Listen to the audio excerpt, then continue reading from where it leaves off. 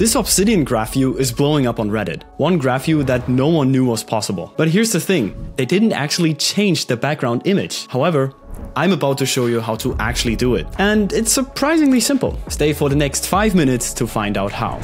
Okay, so for the sake of the tutorial, we're actually in my legacy vault because it has quite the fascinating graph view. Don't judge the amount of connections, please. Okay, so for my approach to be easiest, I recommend first installing the style settings by going to the settings at the bottom left, then to community plugins, then onto browse, and then search for the style settings plugin, and actually install it, and enable it. You will see why just in a second. Okay, what we're now going to do is actually add a CSS snippet, because these allow us things like adding a background image to the graph view. So we're going to go again to the Obsidian settings, then click on appearance, then scroll down to the furthest bottom and actually find the section CSS snippets. As we can see, there are no CSS snippets found yet. So we're going to click on the folder icon to actually open the source folder for the CSS snippets. Now to actually download the CSS snippet, you have two options. Either by going on my public GitHub repository and download it from there, or if that's not an option because you're not familiar with GitHub or something, going on my template site with all the free templates, you could actually get it from there and it will be sent to your inbox. Now successfully doing the download should yield with a graphview-image.css file. This is the only file you need. And now I want you to remember that we opened the snippets file of our Obsidian vault. So now we just drag that CSS file into the snippets folder. Exactly like that. And then back in Obsidian, like in its settings, when we go to the CSS snippets, we could click this refresh button and now this snippet should be shown. Now if we close these settings, we actually see that the snippet has been added, but there are still some things left to do.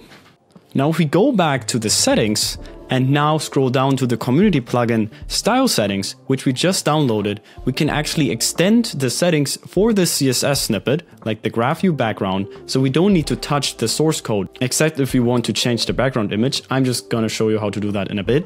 First, because the snippet is just a bit buggy, I recommend like going to the background position, then clicking on some other position and then again on center, and also changing the cover and contain settings for a second to actually make this image display properly, like it's sort of buggy.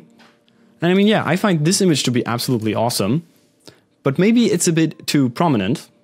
So let's go back to the settings because we actually have some options to like make that better. For example, we could decrease the opacity, which also apparently hasn't been like in the default mode of the image, which for example makes it, yeah, more transparent. Another option obviously would be to just decrease the brightness and also for example increase the blur. And now we got this, which is also very clean. And yeah, I'm actually going to change the settings back because the most important thing obviously is how do you actually, we can click on these default settings, like how do you actually change the image itself? For this, you go back into the settings, then to appearance and to your snippets, also where you can, by the way, enable and disable the CSS snippet. Go back to the folder where the snippets are located, and now you open the CSS file with the editor of your choice. Don't do it with your browser, that will probably render it wrongly, but any text editor or like optimally a coding IDE would do. For example, I'm just going to use Cursor. Now I have actually opened the snippet, and as you can see, if you just scroll down to the bottom of this snippet, like in whatever kind of view you are, just scroll down to the bottom and don't be like discouraged by any weird stuff here. The only thing you're trying to find is this particular block where there's actually the URL and then an actual image URL like inside these parentheses and then the quotations here. You know, just grab the URL of any image you like from the internet, go into the CSS file, highlight the URL within the quotes, don't delete the quotes, and then paste your new link into it. Now going back to my vault, I can see that it actually applied the changes, but I'm still not a big fan of how it displays like this. So I'm going to go back to the settings, then to the style settings, then extend the graph view background menu and increase the brightness, but like decrease the opacity and also make it a bit blurry. And I mean, yeah, your vault experience is greatly enhanced. Also, it's October, and the community is building so many awesome features that you should try. For example, you can build an interactive map out of your notes. If you want to find out how, literally just click this video, and I will see you there.